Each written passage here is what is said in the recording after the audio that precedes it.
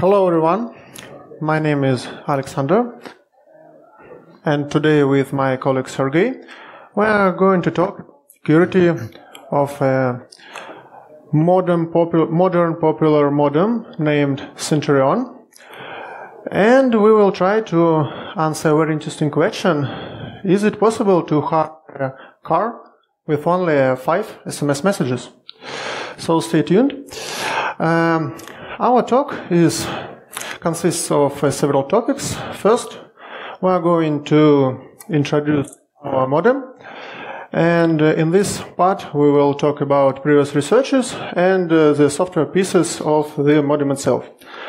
After that, we'll move on to talk about firmware extraction. In this topic, we'll briefly cover how we extract all software pieces to analyze them, and after that, we'll move on to analysis. First, we will talk about MIDlet analysis, and after that, we are going to talk about firmware analysis and what is the interesting stuff we found there. And so, first, let us introduce ourselves. I'm a principal security researcher at Kaspersky ICS CERT. For more than 10 years, I am reverse engineering and searching for vulnerabilities in hardware, firmware, software. And for more than 10 years, I am sharing my knowledge with the students as a senior lecturer. Hello, my name is Sergey Onufrienko. I've been working at Kaspersky for almost 20 years now. Took part in many different projects, and for 20 years I've also been interested in reverse engineering and hardware, tinkering stuff. So 5 years I've been working together with Alexander, by reverse engineering, and our main priority is industrial and IoT.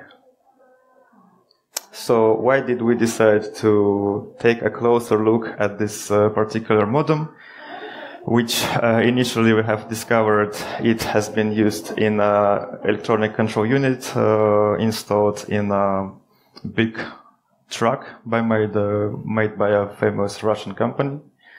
But in addition to this, we have found these modems to be installed in different kinds of applications, at least including these shown on the current slide, like industrial computers, medical equipment, other types of cars, payment terminals, and laptop extension cards, and other things not displayed on the current slide as well. Before starting the research, we, of course, wanted to analyze if there are any existing research regarding our modems, but the only one existing vulnerability that we could find was a very trivial directory traversal vulnerability with very little real impact and requiring physical access to the device. But as you can see, this vulnerability was in the news with headlines like this. And if we talk about this particular directory traversal vulnerability, then these headlines maybe seem too exaggerated. But if we think about what if a real modem installed in a truck gets hacked and a truck accidentally change its direction, or maybe some medical device will malfunction, putting patients at risk, or maybe industrial computer will start to send its data to somewhere else, then the real impact of such vulnerabilities will match the news titles like here shown. And now we will briefly examine the modem from a high-level perspective. Its software comprised into 4 components. The first one is its firmware, and it's just an operation system binary image stored on non-flash memory. The other 3 components are Java applications applets, and here they named MIDlets. There are only 2 code privileges for those MIDlets, manufacturer and user. So the usual MIDlet is just a MIDlet that implements the user business logic, and it can be signed or unsigned. No matter, it will run as a user with the user privileges. And the last two MIDlets are Jersey and Slayer. They both are manufacturer MIDlets, and so they execute with the manufacturer privileges, so they have no restrictions at all to access anything on the modem itself. So they have no restrictions, for example, to access its file system, its communication channels, and etc. And of course, user MIDlets have such restrictions. And when we talk about security, we need to cover the topic about the manufacturer assumptions about its security. And when we talk about MIDlets, its integrity is ensured only by the digital signature. It's as usual as for usual Java applet. And when we talk about confidentiality, there are two interesting assumptions. The first one is that we, as a user, don't even know, only manufacturer knows, where all MIDlets are stored on the modem's file system. That's very interesting. And the second consumption is that if we somehow know where it stores on the modem's file system, we need to download it.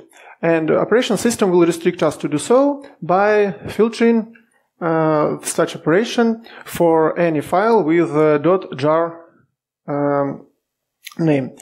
So if we somehow can bypass those assumptions, we will compromise the MIDlet security. And when we talk about operation system, it's easier because when we talk about its integrity and its confidentiality, both are ensured only by cryptography.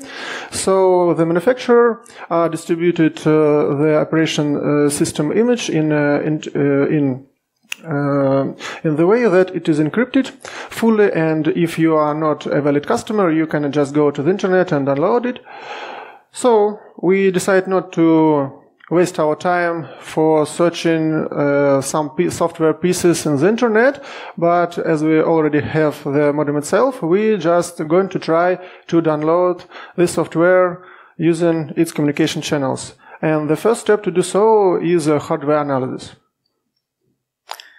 First of all, we decided to remove the protection, the protective screen from one of the modules we had. And under the shield, we have found a few interesting integrated chips, which are shown on the current slide. The first one is the Intel Xcode 625 baseband processor. The other one is 1 GB of RAM combined with some NAND flash memory, which actually contains the firmware. And two other chips are the multi-band power amplifier and the radio frequency transceiver.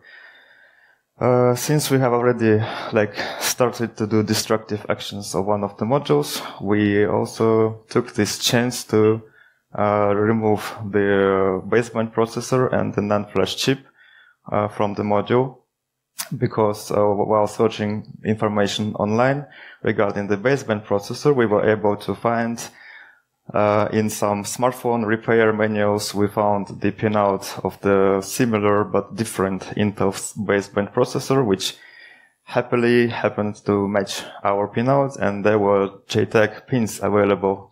So we decided to check if the JTAG pins are somehow routed to the outside of the module. And eventually we found that, yes, the JTAG pins were routed, but the pins they were routed to were marked as do not use in the module's datasheet. And the existing symbols available for PCB design software did not route these pins, so we had to design our own PCB. We routed all the do not use pins out to connectors. We also routed the USB interface, the radio frequency interface, and the physical serial UART connectors. It's an interesting fact that the module datasheet clearly says that if you want to try and resolder a module to another application, another PCB, then this action will probably destroy the module because it's not designed for another additional soldering cycle. But yes, eventually we accidentally destroyed a few modules before we actually got a working combination with our PCB, which you can see on the photo. And then we started to try to interact with the JTAG interface. The first thing we could observe is the JTAG ID, which you can see on the current slide. And the interesting thing about it is that the ID stated that this chip belongs to not to Intel, but to Infineon. And actually, we found that there is true, because it happens that the modem business of Infineon was sold and bought by the Intel company, but there were no information available online about how to interact with the JTAG interface, and everything we could find about all other Infineon chips didn't match our observations. I mean, the real behavior of the chip, how it responds to JTAG requests, did not match what was in the data sheets we could find. So we hacked up a JTAG fuzzer. The JTAG fuzzer actually did find some interesting effects when we written into certain JTAG registers, but we didn't manage to make it completely usable, and eventually we could not get access to the ARM core of the baseband processor. So we decided to abandon this JTAG story and move on to the analysis of the contents of the NAND flash memory. And so after the fail with JTAG, as Sergey says, we managed not to waste our time in search another opportunity for downloading some software pieces via communication channels, but we are going straight forward and desoldering its NAND flash memory. And of course, before we read it first time, we even don't know if there is any encryption used. But fortunately, when we read it, we figure out that there is no encryption used on the NAND flash memory, and moreover, there is no any NAND file system used behind the memory itself. So the only problem we need to solve is the bit errors, because we don't know is simply nominal, but we easily bypass this using the majority function that let us decide if the bit must be set or not. So after some attempts to read in the NAND flash memory, we got a full physical memory dump, and we move on to analyze it. As you know, every non-physical memory consists of physical blocks, which divided into physical pages and physical sectors. And there is also so-named spare area, which holds some information about the NAND itself and about its internals. So in our case, the operation system uses, of course, not the physical blocks, sectors and pages, but the logical ones, and so we have to somehow restore this mapping between logical block numbers, sector numbers, page numbers to physical ones. To do so, we just analyze the physical memory dump, find out the sector size. In our case, it was 512 bits, and after every single sector, we find its spare area. So we decide to look at the spare area solely. And when we look at it solely, we can easily find that there is some fields, and we decide that two of them are maybe logical block number and logical sector number, in which it translates the physical sector. So using this information, we just write some code to implement this mapping, and after that we get some logical blocks. The numbers of all gained logical blocks you can see in the left bottom corner on the slide. And some of these blocks were populated with data, some of these blocks was zeroed, but fortunately among these blocks we found one block which stores the operation system the operation system image. This image was not encrypted at all, and the part of this image you can see on the slide on the right bottom corner. Moreover, among these blocks, we found one block which holds the modem's file system. In our case, it's a FAT file system, and the start of its file system you can see on the slide on the right upper corner. And so, as we have a full file system image, we can just mount it, and fortunately, we finally can find those super hidden paths where all MIDlets are stored. Here they are on the slide. You can see them too now. And of course, as we have restored all file system, we have any MIDlets and manufacturer and user, and so now we can analyze them. And let's start to do this by analyzing its representation on the modem's file system.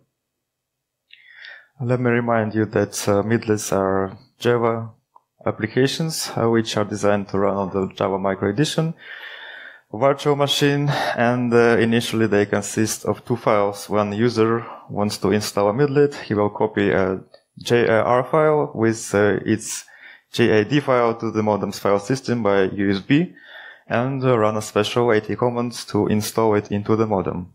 As a result of this execution of this AT command, the modem will be copied to the hidden place we just shown you on the previous slide, and the original files will be deleted from the file system. However, their original path and name of the JAD file will be preserved and saved into a database so that the user can later retrieve it using another special IT command, which is used to list all the installed MIDlets. You can see its output on the current slide.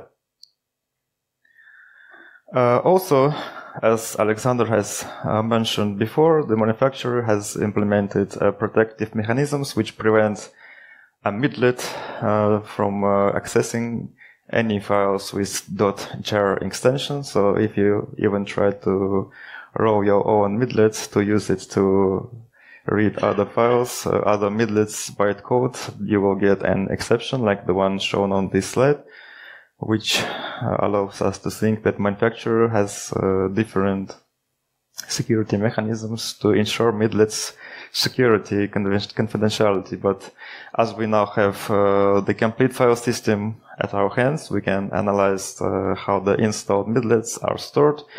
And actually, each installed MIDlet is represented with 4 files. We will review their contents now. The first file has the .ss extension. It happens to contain the descriptor of MIDlet permissions. As we know, there are only 2 kinds of permissions: the user or normal permissions and manufacturer unlimited permissions. The picture on the right shows you the data which corresponds to the manufacturer permissions set. And you might wonder, it must be not possible to just copy this permissions descriptor file to replace another MIDlet's description with this and get manufacturer permissions, because there are digital signatures, right? But it seems that digital signatures are only checked when the MIDlet is installed, but not when it's started. So a MIDlet, if it knows how to access the file system, can use this to elevate its privileges to the manufacturer level, as we will show later. Another file with the .ii extension contains various service information, like the certificate used to sign the MIDlet. The third file is actually the JAD manifest. The one shown here actually belongs to the manufacturer MIDlet called JRC, which is privileged MIDlet. And you can see that the MIDlet certificate store is set to firmware, which further proves that this MIDlet is not just an ordinary user MIDlet. The last file actually is the jar file with the MIDlet's bytecode. Okay, and now, as you remember, there are 2 security consumptions about MIDlet's confidentiality, which we successfully bypassed by desoldering the NAND flash memory of the modem. and destroying some modems in between. But if there are any non-destructive way to gain those knowledge, and the answer is yes, if you know where to search for. As we reverse engineering the MIDlets, we find out that there is a very interesting Java class available for every MIDlet, not only a manufacturer one, but any user MIDlet too can call any function from this class. And among these functions, there is the one static function, publicly available, which lists all of Java system properties, and among these properties there is one property that holds those hidden secret paths, so you don't need to desolder and do the stuff with the NAND. You just need to call once the public static function and you will get those hidden secrets. Okay, there is another problem. If you already know these secrets but you don't want to destroy your modem, you need to somehow bypass the restriction of downloading those MIDlets from the modem. And as we reverse engineering the MIDlets, we find out that there is not only the restriction about the .jar extension, but there is also a restriction in access the hidden path. So if your path is consists of a substring with center on dot, you will not get a handle to those file on this path, but you will have only an error. But there is the solution. We find out that there is a FTP client, which can be accessed by manufacturer and by manufacturer MIDlets and by the user MIDlets, of course. This is a usual FTP client used to download or upload something from any FTP server. Okay, what's wrong? As you remember, the GRC is a manufacturer MIDlet, and we find out that this FTP client is only a part of a GRC MIDlet, so it has no restrictions to access any files on file system at all. So if you just kindly ask this service to upload any MIDlet on any hidden path to your FTP server, it will do it for you. So we can now download any MIDlets from the file system and from hidden paths too. So, as we highlighted on the previous slide, there is only one problem we want to solve.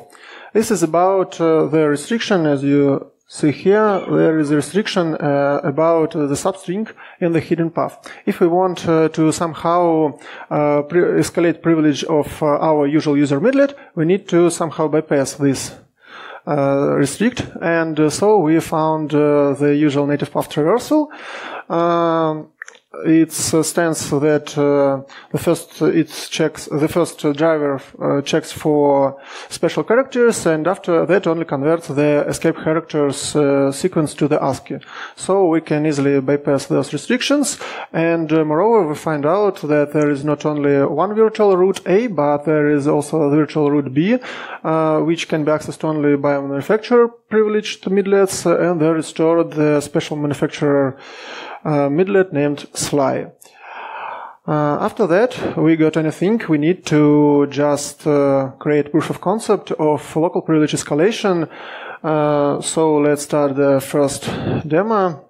On the left slide, you can see the terminal where we send the special AT commands. Now we install our MIDlet on the modem. After that, we just send a command to start system logout on the right terminal, and now we run first time our MIDlet. Our MIDlet running first time, and on the right you can see that it checks if it has manufacturer privileges or not. The first time we run it, it of course will not have manufacturer privileges, so we try to escalate those using those vulnerabilities were previously talked. After that it's exited, and we run the MIDlet the second time. The second time it runs, it checks if it has the manufacturer privileges, and now it has ones. So it just tries to access those hidden paths without any vulnerability, and now it's succeed. So we have a full proof of concept that if we have physical access to the modem, we can just elevate privilege for any user MIDlet, and of course we can just exchange the manufacturer MIDlets like GRC and SLI by our MIDlets. And this physical vector can be obtained by physical access, and the physical supply chain attacks can be, as all you know. But we ask ourselves, if it's possible to exploit those vulnerabilities, but remotely, it's more interesting, of course. And to answer this question, we move on to analysis of its firmware, and we start from the modem's AT commands. The AT command interface is probably the interface available in just any modem, and what's good about it is that you only need a console. It's enough to interact with it. So we decided to start with this interface, and we decided to employ fuzzing technique to analyze this interface. To do that, we of course need to build a corpus, and instead of relying only on publicly available documentation, since we already had the image, the firmware image, we decided to search for all the available AT commands there. So shortly we were able to find a big number of user or general AT commands.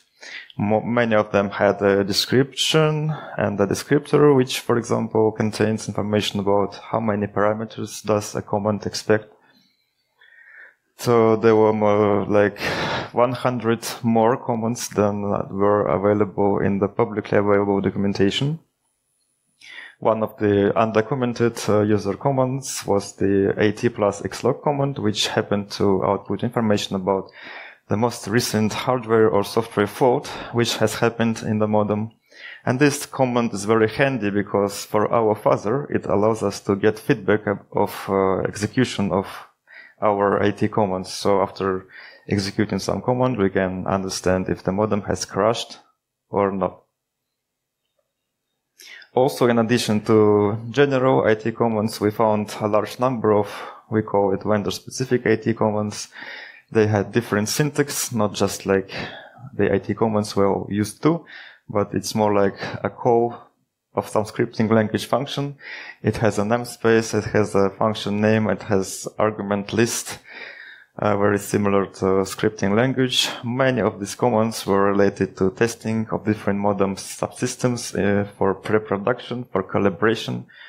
But there were also an interesting namespace called the security interface, which contained some interesting AT commands.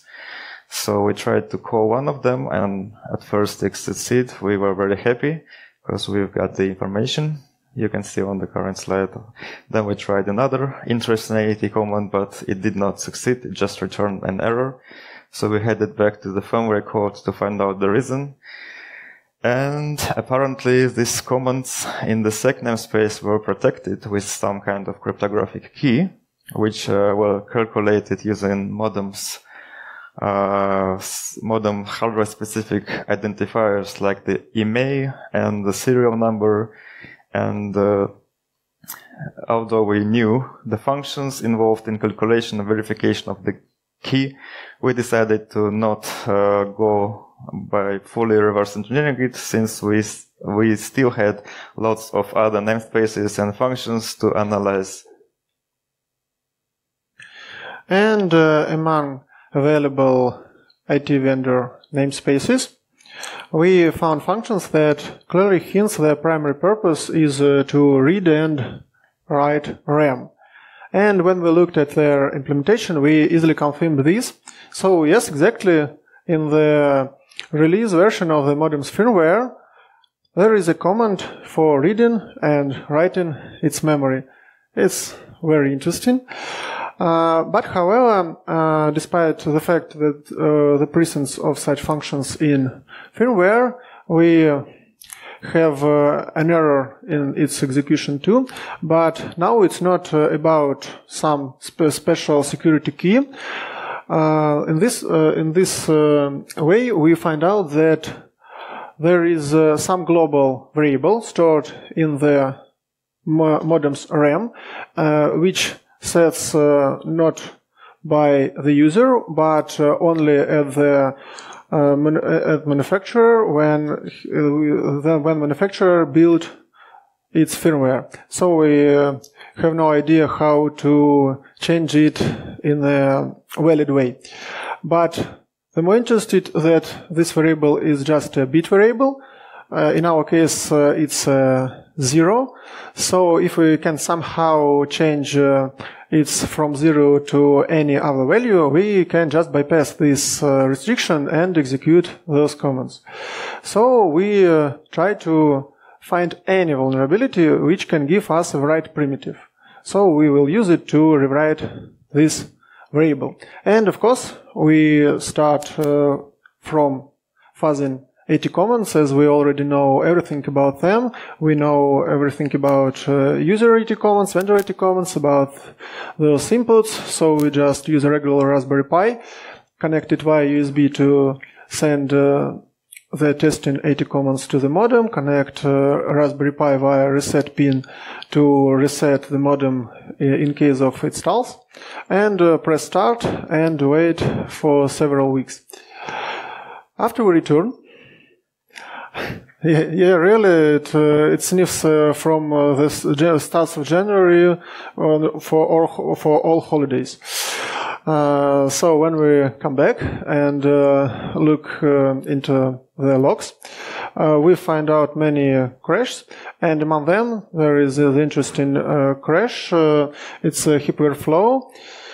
We find out that one of 80 commands expects very big user input, consists of more than 10 variables, but any of these variables is just a digit between 0 and 9.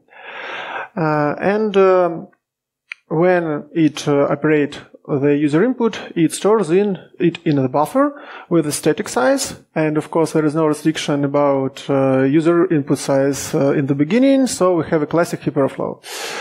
But at this point we decided not to try to exploit this vulnerability because of two reasons. The first one is that it's clear that if you can only send the digits, it is very hard to exploit heap overflow. And the second and the most one is that at the time we have these results, we found out very interesting results by reverse engineering the protocols used for remote communication with the modem. And this protocol is named SUPL. So let's move on to talk about the SUPL protocol and how we remotely execute our code on the modem side. So first, let's briefly talk about the SUPL protocol itself. So the modem offers geopositioning feature using SUPL subsystem, and this subsystem is responsible for implementation of the SUPL specification, which implies exchange of special messages between modem and the server. And messages are exchanged using user plane location binary protocol. In our case, the modem is the target set and the server is on the left. Here you can see on the slide the first initial message between the modem and the server. So when we talk about SUPL implemented in the GSM, GPRS and Edge networks, it uses as a transportation level a web protocol stack. And this protocol stack has the feature of fragmentation its payload. In our case, it's the SUPL message. So in the first SUPL packet, we can found the field which holds the overall size of the web payload. In our case, it's the SUPL message. It's the left red arrow.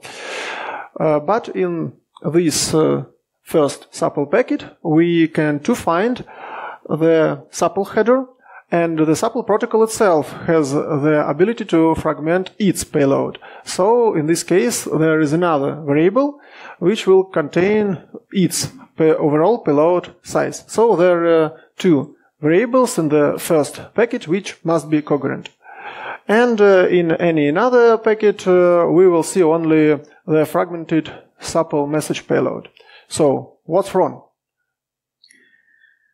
Well, what's wrong is that in our implementation, as you saw, there were two variables, and there were no check about coherence of these two variables. So eventually, by sending a fragmented SUPL message with the total size of all its fragments more than the size of the entire SUPL message specified in the first message, we could achieve a classic heap overflow again.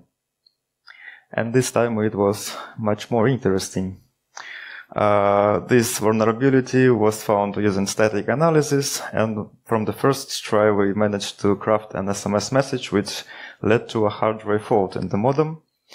Using the AT+xlog command, we found out that each time the crash occurs in the same location inside the malloc function, and it happens because what we are overwriting using the overflow is the header of the next heap chunk, the chunk which resides after the chunk we are writing to.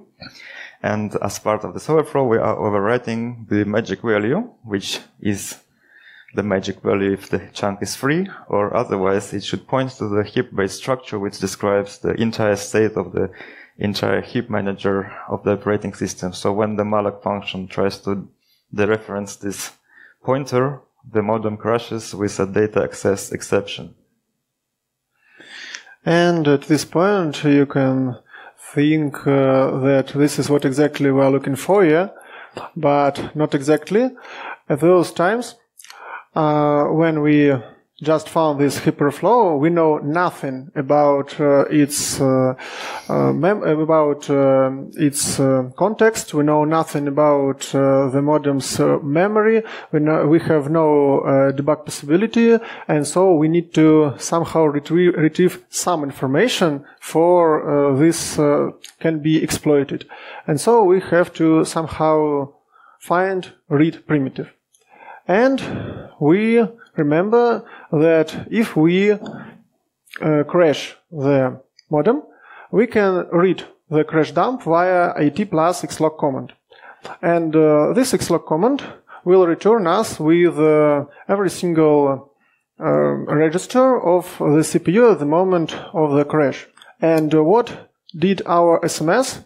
It's crash the modem. So if we will use not a dummy data, but the data which contains the memory that we want to read, we will store our data in R0 register, as you can see the code snippet on our slide. And so we have a plan. As the modern communication channels gives us tens and hundreds of megabits per second, we can read the data from the modem with a speed at about 1 byte per second. So it takes us about several weeks to read every single memory byte we need. Why? Because of the algorithm. The first, we prepare our special SUPL SMS message, which contains the memory address we want to read. Next, we send it to the modem. The modem try to act with our data, just save the memory value in R0 register and crashed. After that, we wait for rebooting the modem and send AT+xlog command to get information about crash and just export it the R0 value as a memory value. And we repeat it again and again until we get everything we need. And so while we are waiting for dumping all the memory from the modem, we just use this time to develop write primitive. So while we were reading the memory, using this very slow approach, we were analyzing the code of the memory manager in order to find a place which we could use as the write primitive. And the only place which is good for this was we found it in the free function. And why? Because the heap we overflow is the global heap used by all the processes of the modem's operating system. And it happened there was a check inside the free function which checked if the current thread is waiting for a memory allocation when the chunk is freed. So if it is waiting, the free function will update the process thread structure with the address of the chunk it has just freed.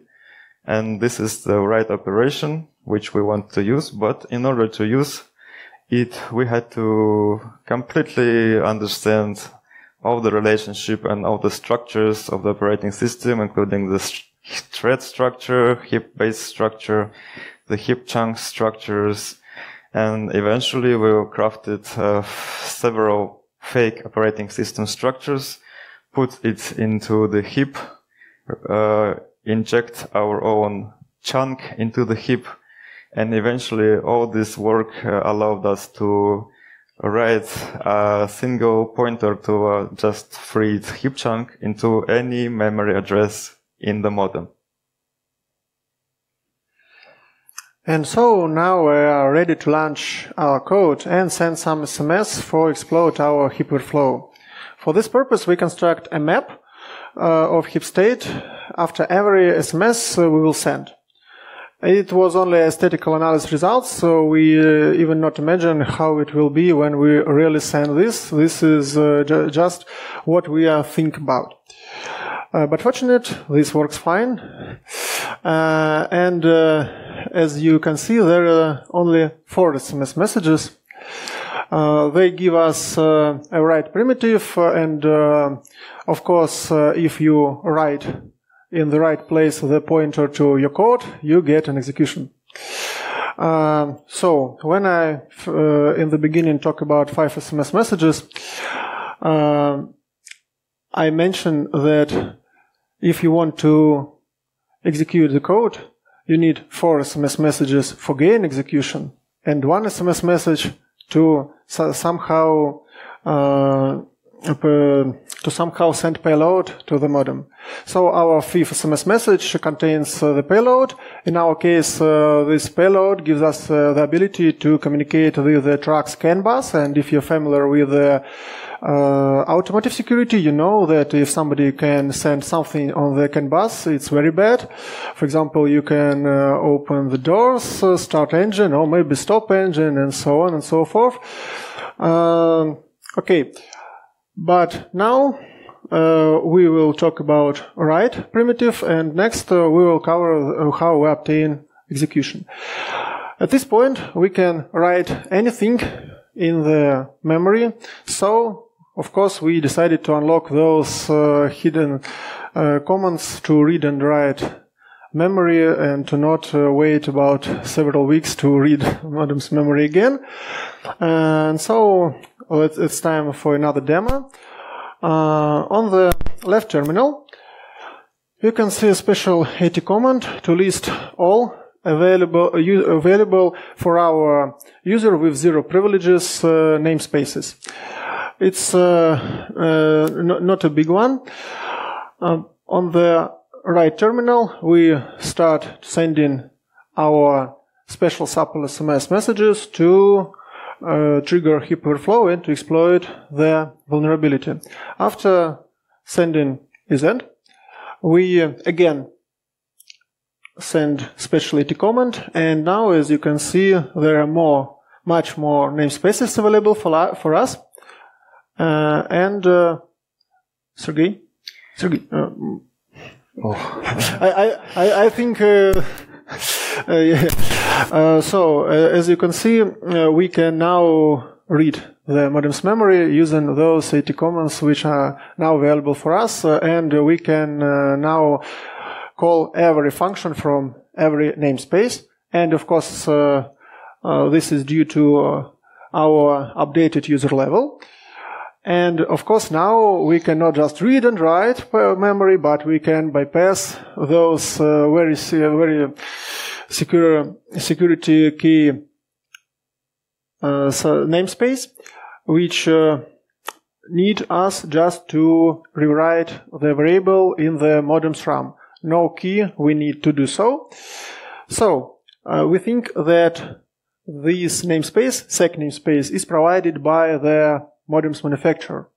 But those namespace we used to read and write memory was provided by the, security namespace was provided by the vendor, and the namespace and its functionality to read and write memory was provided by the vendor, and maybe manufacturer don't know about this at all, because we easily bypass its various security restrictions.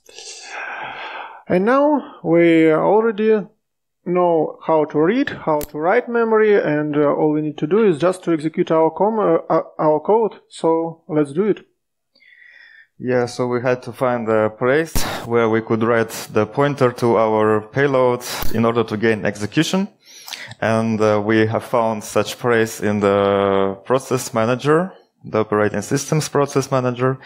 However, there was a limitation.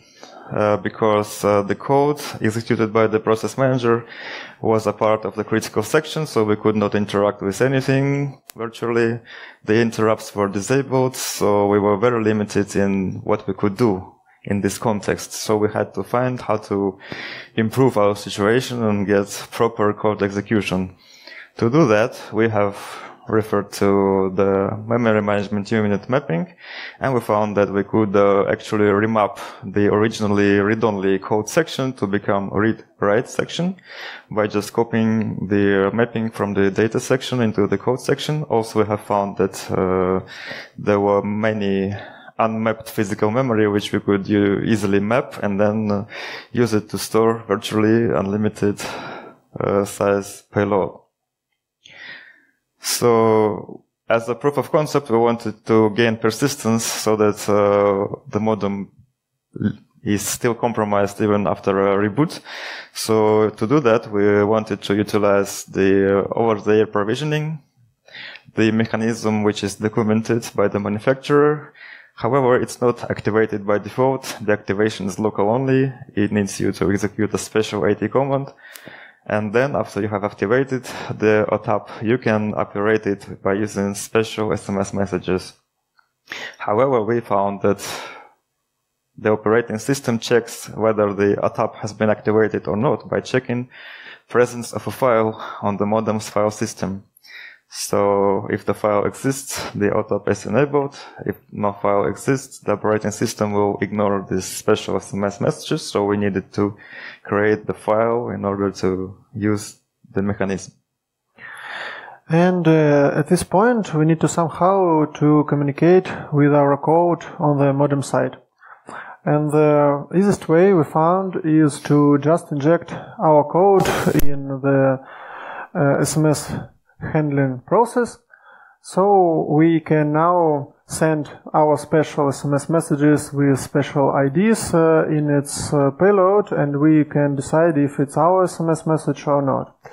And the last step is to somehow gain the possibility to work with the modem's file system. To do so, we reverse engineering the modem's operation system, find out how its drivers work, and write our own driver for its file system and install it to operation system through the heap overflow vulnerability.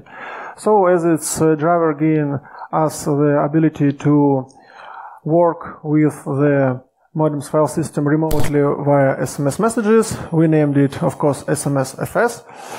And it was implemented in assembly using the only needed functions to read, write, open, close, and so on functions. And so we can now create a proof of concept stand that let us unlock the over-the-air provision mechanism using heap overflow vulnerability, and just using this mechanism install our own MIDlet. And of course using those vulnerabilities we talk about in the MIDlets topic, we can easily install not only a user on a MIDlet, but we can maybe exchange the manufacturer one, and this all can be done remotely. So there is a full-fledged proof of concept for compromising a Centurion modem from the first SUPL SMS message to persistence via installing our own MIDlet. In the conclusion, we want to highlight that these modems are using not only in the telephones, but they're using in such areas like automotive, where you need maybe physical access to update its firmware. And so as a mitigation, we strong recommend that you will restrict to send such SMS messages and better all SMS messages to those modems on the mobile telecommunication side. All our findings we report to the manufacturer. There are two critical vulnerabilities, one about local privilege escalation vulnerability and another one about remote code execution. Any technical details you can find in our technical paper available on our website, and of course we'll be pleased to answer questions today in person. Thank you.